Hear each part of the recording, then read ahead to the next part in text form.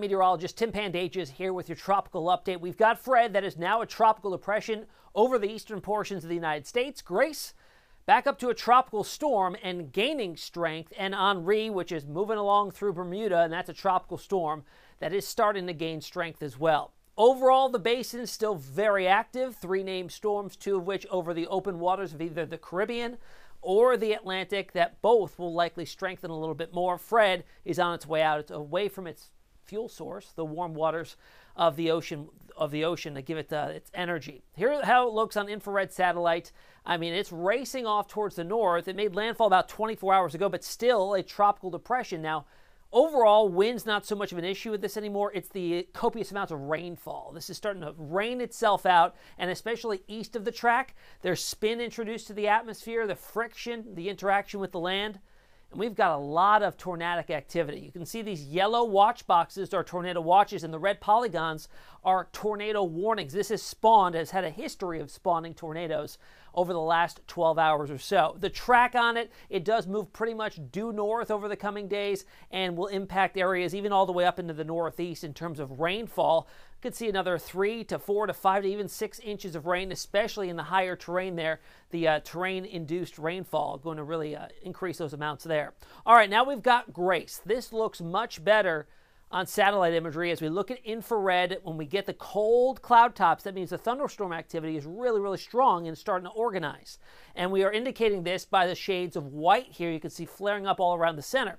This is Jamaica, and the center of the storm moving right along the north coast of Jamaica, south of Cuba. It is getting some land interaction, so that is halting its overall structure a little bit, and it's strengthening. But it's forecast to move out into the very warm waters here in the western parts of the Caribbean and likely organize and strengthen quickly. Here's how it looks on visible satellite. You can see it's got that structure. It's got that look of a storm system that's just about to pop. And I'm going to show you exactly why I think this will get much stronger than it's forecast to in the coming days. We've got the outflow aloft here. You can see the feeder moisture bands to the south.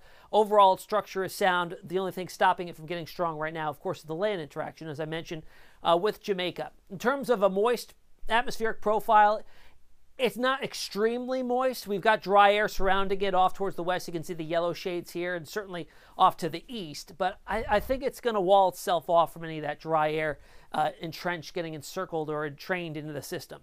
Here's the forecast track on this as we go forward in terms of Tropical Storm Grace, up to a Category 1 hurricane, 80-mile-per-hour winds here by Wednesday night.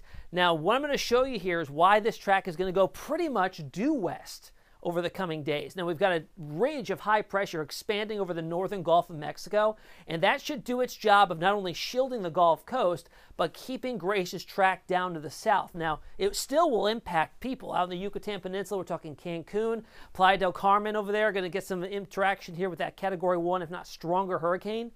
It moves over the Yucatan, then re-enters the southern Gulf of Mexico, where it has another spout of an intensification that will be likely. Now, how do the models see things? GFS ensemble members here. We run the GFS several times, tweak it a little bit at initialization and get a slightly different outcome. Almost all the members are falling within that cone of uncertainty, so large consensus with the GFS. Now, the other models, pretty much the same thing. The majority of them do fall within that cone of uncertainty, but of course there's always a few outliers, and some think that the ridging to the north might not be as strong or expand as far to the west, so it could take it a little bit farther to the north and west. Again, outliers here. The majority are taking it due west, southwest, so not going to be a huge problem as it looks right now. We'll still have to monitor it. Now, in terms of watches and warnings, Cancun area, the northern Yucatan, under that hurricane watch already. Southern coast of Cuba, Cayman Islands, Jamaica, tropical storm watches and warnings. You're seeing imminent impacts as it's moving through the area right now. All right, let's talk about why this storm is probably going to be a little bit stronger than what we're thinking right now. Mid-80s is the sea surface temperatures. Skin of the ocean, really, really warm. We need 80 degrees or warmer. We've got that easily. On top of that, we've got ocean heat content. Highest ocean heat content in the entire Atlantic basin lies here in the Western Caribbean at the moment. What that is the warm ocean waters extend down to a depth. Hurricanes, as they move over the ocean, they do something called upwelling. They mix up the ocean.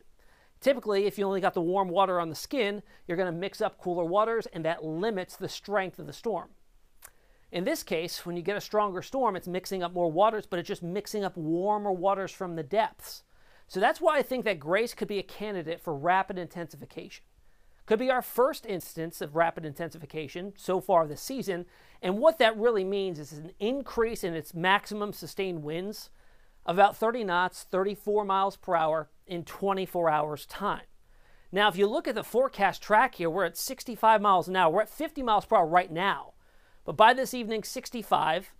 By tomorrow morning, 75. So we're already up 25 miles per hour. It wouldn't be a far-fetched conclusion that we can get much higher than that and maybe get up to a Category 2 hurricane and achieve that rapid intensification status because of where this is located. Also, after it's interacting with Jamaica, it's got about 24 to 30 hours over the open waters here of the Western Caribbean before it does interact with land again, the Yucatan. In the past, when storms do interact with the Yucatan, sure, they're over land, they weaken a little bit, but the terrain is not all that enhanced here, and it's going to be moving at a pretty good clip and re-entering the Gulf of Mexico and probably not losing a whole lot of structure in that time. Here's how the models see things, the GFS and the European comparison. GFS has a stronger storm in a little bit short amount of time. European lagging a little bit, but overall the timing is very similar. And then as we get into late Wednesday night, early Thursday morning, making landfall along the Yucatan Peninsula just south of Cancun, over the Yucatan for maybe 12 to 18 hours, and then re-emerges back out over the Gulf of Mexico. And this is where it really starts to intensify. The GFS has it going down into central mountainous Mexico, and interacting with the mountains there, it'll die off very quickly. All right, Tropical Storm Henri.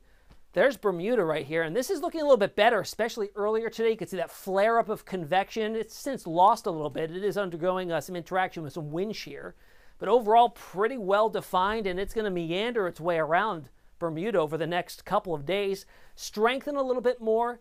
And I want to show you the modeling on this because some of these models do start to take it a little bit farther west. Some of the farther west outliers do take it very close to the Outer Banks of North Carolina. If in fact that was to be the trend moving westwards, we'd see more impacts along the eastern seaboard there. But for right now, the forecast track does keep it safely offshore. We'll see if that remains the case. I want to leave you today with a look at Hurricane Linda. This is out in the Pacific Basin. This was our first instance this season of an annular hurricane. Look at the size of that eye there. It looks like a truck tire, a buzzsaw, moving on through the Pacific. The good news is with this storm, not impacting anybody, and it is on its way down in intensification. It's going to run into some cooler ocean temperatures and then eventually fall apart. But just an instance of beautiful nature right there. All right, until next time, you can find me on social media, Twitter, Instagram, and on Facebook. David Paul will be up later today for another update.